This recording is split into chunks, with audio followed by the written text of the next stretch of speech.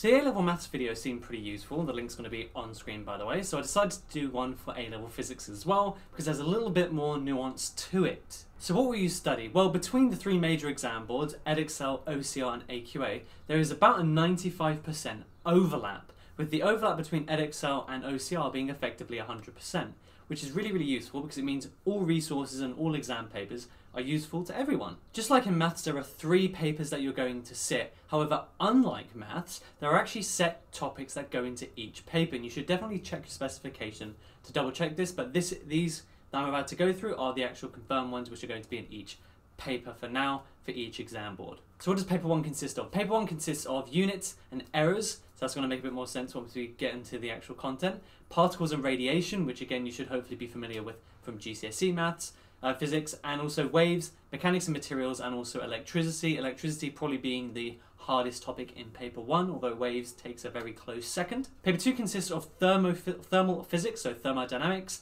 fields, which is just electric and magnetic fields, nuclear physics, and knowledge from paper 1 is assumed. So you're going to hear me say that again for paper 3, because whenever you sit these papers, there is an idea of synopsis. And what this essentially means is that we take physics and we meld it together. So although a question may start off with radiation, it may end up with an electricity question.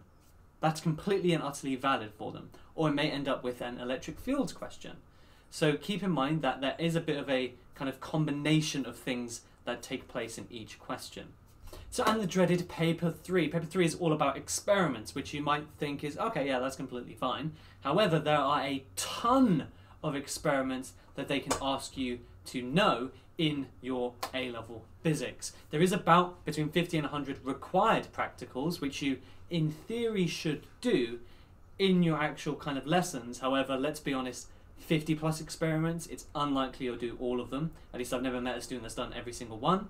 And there are also other experiments that they can just give to you, which they won't even tell you before the exam. So you should be able to kind of break down their method and understand what they're trying to do, just from your knowledge, which again can be pretty tricky.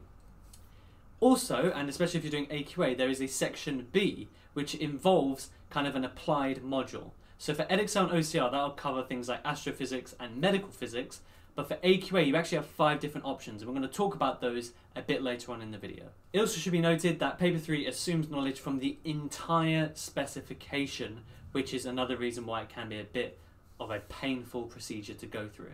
Just like for all other A-levels, there are going to be mock exams at the end of year 12, with your real exams being at the end of year 13. But just like in the maths video, and I go into more detail in that maths video, so please do check that out, I personally believe that the mock exams are as important, if not more important, than your year 13 exams, so please take those seriously. So what about the questions themselves? Well, just like in A-level maths, the questions are fewer, however they have far more parts. And with physics, it gets a bit interesting.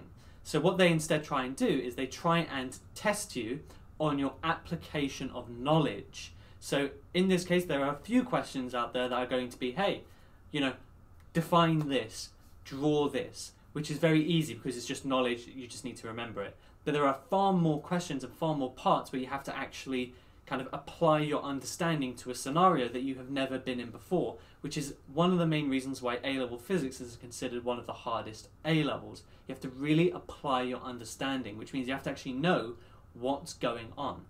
Now, there are also multiple choice questions from the majority of the exam boards. And again, you might think, cool, multiple choice, I can guess. Well, there are 5 options, A to E, for each question, which means there's only a 20% chance you'll get it right. And these multiple choice questions, 1 mark each, are very, very tricky. Some of these really catch people out.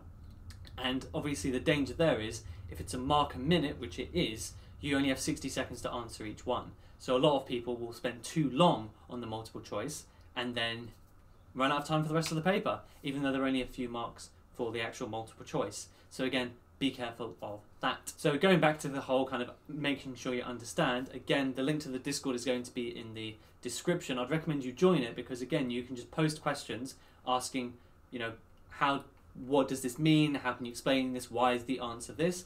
But also you can post your own explanations and get myself or one of the other students to kind of check it over, make sure your understanding is correct, which is incredibly useful.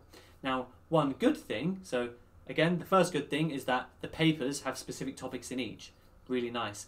The second good thing is that the difficulty curve between year 12 and year 13 is pretty consistent actually. The year 13 content isn't much more difficult than the year 12 content. In fact, I'd say it's roughly the same. In fact, the hardest topic pretty consistently tends to be electricity, which is what you study in AS in year 12. So in that sense, it's quite nice because there isn't this massive jump between year 12 and 13. But also with the whole, no difficulty jump, A-level physics is still very difficult, but you just don't want it to kind of, dissuade you from doing physics because it won't get that much harder in year 13. So if you find year 12 hard, that's completely fine, everyone does. But year 13 won't get much more difficult, unlike in maths where year 13 is incredibly difficult, year 12 honestly not too bad. So don't let that dissuade you and let it motivate you. So what are the problems with it? Well, just like in kind of the A-level maths video, the main problem in my opinion, and this is really, really critical, is what I was saying about getting an understanding of the physics.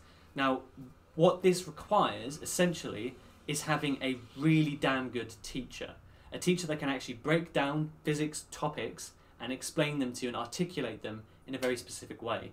Unfortunately, you can't just do a bunch of past papers and expect to get a good grade. You might be able to get a C, maybe a B at a push, but there's A's and A stars, which is what I'm assuming a lot of you are going to be aiming for, are unobtainable unless you actually understand the physics. Now, I don't mean this to scare you, but this means that if you have cover lessons, you aren't going to get any explanation whatsoever, probably.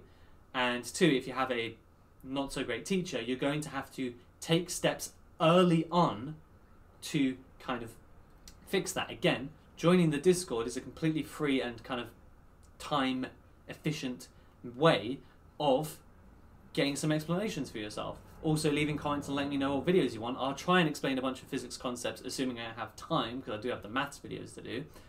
And of course getting tuition in addition to that if you still need it, or looking for online resources. What you can't do is say, I don't get this in the lesson, I'm going to go home and read about it, because reading about it will improve your understanding a bit, but it might not bring you to the 100% clarity, because the way things are described in textbooks, it's only one way. If that way doesn't make sense to you, then what are you going to do, right? You need someone else to explain it as well, which is completely fine. Everyone needs that at some point. I had some really good physics lecturers which made things make a lot more sense than they did in A-level. So keep that in mind. A good teacher is going to be absolutely critical for your understanding of A-level physics. Now, the other negative, which I mentioned previously, is the absolute ton of practicals they expect you to either know about or have done and explain. And again, in paper 3, they don't necessarily give you just practicals that you would have done. So there's between 50 and 100 required practicals. Some examples have even more, but there are also practicals they can just shove at you and go, well, here you go, enjoy, what do you think? So there are a few things here. One, you want to have a decent teacher that can explain the practicals and actually why you do the steps. Again, it's not just about memorizing the practical, it's understanding, because chances are that exact same practical in an exam situation, they may use different equipment. So you need to think, okay, what effect does that have? Why is that good? Why is that bad? Why is that different? Why have they done that? So you need to have an actual understanding. So having a good teacher to explain the practicals to you and why you do certain things, why you may take averages, why you use fiducial marks, things like that. Again, I don't expect those words to necessarily mean anything to you yet, but all of those things need to be going on in your head. That is pretty useful. And again, there aren't many online resources for the practicals themselves. I am potentially considering trying to I actually have some space in my house to actually do some practicals and see if I can explain it through on that. I'm just trying to work out the logistics of that exactly and if I'll have time to do it. Lastly, this is actually something that's specific to AQA. You have optional modules. Now you might be thinking, well, why on earth is that a bad thing? I can choose whichever is easiest or choose whichever is most useful to me. Well, first of all, your teacher's going to decide realistically, and you want them to decide. You want the teacher to pick the subject or the topic that they're most familiar with. If you want to do engineering physics, but they want to teach you turning points, forcing them to teach you engineering physics is not a good move, because they might not be able to teach it as well as turning points. Okay? So that's one of the main kind of negatives. The second negative is, well, first of all, before we go through the second negative, I have to tell you what the options are, and then I'll explain the negative, and I promise you it's going to make sense. So here are the options in order. So you have turning points, which essentially is studying the historical experiments which gives us our current understanding of the universe, things like Einstein's theory of relativity, the kind of charge on an electron, things like that. The second one is astrophysics, which mixture of calculations and processes that you need to know, like the life cycle of the sun, etc. You have medical physics, which again is mostly kind of radiation, but also magnets and MRIs and accelerating electrons, things like that. Engineering physics, which is basically just more thermodynamics, and electronics, which is just more circuits. So I've told them in order, and here's the issue. The issue is that because some of these optional modules have only run for 3 years, there is a very, very few practice questions. So here, I'm going to do it in order. Turning points is a really good one to do because it's one of the first optional modules, and in fact it was a compulsory module in the old spec before 2015, which means you have probably around 10 years of papers that you can do for those. So turning points, really, really good. Go to the old spec, the stuff is still in there. Okay. Second one and third one, astrophysics and medical physics, is compulsory for Edexcel and OCR, and they teach you the same things. AQA just goes into a bit more detail, which means you can do all of the astrophysics and medical physics questions from AQA, and then hop over to Edexcel and also OCR and do all of their questions, because the overlap is 100%. So that's fine. Now we come on to engineering and electronics. These modules are very, very new, and as a result, they don't have enough, in my opinion, they don't have enough past papers to do. And the reason why I say this is paper 3, the kind of back part of it, the section B, is only 2 or 3 questions, which means they don't test all of the optional module. So let's say they test half of it each year, and you only have 3 years. That means you may, on average, only have 1.5 questions for each subtopic, which is not enough, right? Only doing 1 question. That's not enough. Some of them will have 2 questions. Okay, that's still not enough. For some of the other modules, you're going to be doing 10, 15, 20 questions per topic. So engineering and electronics, it's very, very tricky because there's very little in the way of exam practice, and they're not taught in the other 2 exam boards. So what you'll have to do is maybe look up things like first year university questions to do the engineering physics and things like that, and have university textbooks to help you. Very tricky, very difficult indeed. So in terms of that, I'm hoping that you either do turning points, astrophysics or medical physics, and on the bright side, those are the 3 most popular ones to do. So once again, just like in the A-level maths, how can I help? Well, in terms of YouTube videos, I have a couple of YouTube videos on the mechanics sections, which is the first major topic that you're going to do, or hopefully you'll do, in physics. So you can look at those. I'm hoping to do more YouTube videos, but again, it's all based on time. I'm really hoping that I can change hours at work and things like that to do more videos, because I really do enjoy doing it. And also live streams. I'm hoping to be able to do some live streams at minimum right before the mocks and the real things, to kind of just go through as much as possible, because you guys really like the GCSE maths live streams. The second thing is again, the Patreon. Currently, it's just statistics, but I'm hoping to have some other course type thing for physics as well. Either doing it on Patreon or doing something like Coursera or some other thing like that, because that way it's a one-time fixed payment. The reason why I picked Patreon, by the way, because I didn't explain this in the other video, is that it allows me to add to it regularly. So if you subscribe to the Patreon, you have access to all future content, which means over the next 2 years, it will be added. Whereas with some of these other course websites, I have to upload the whole thing right now, but I don't have the whole thing.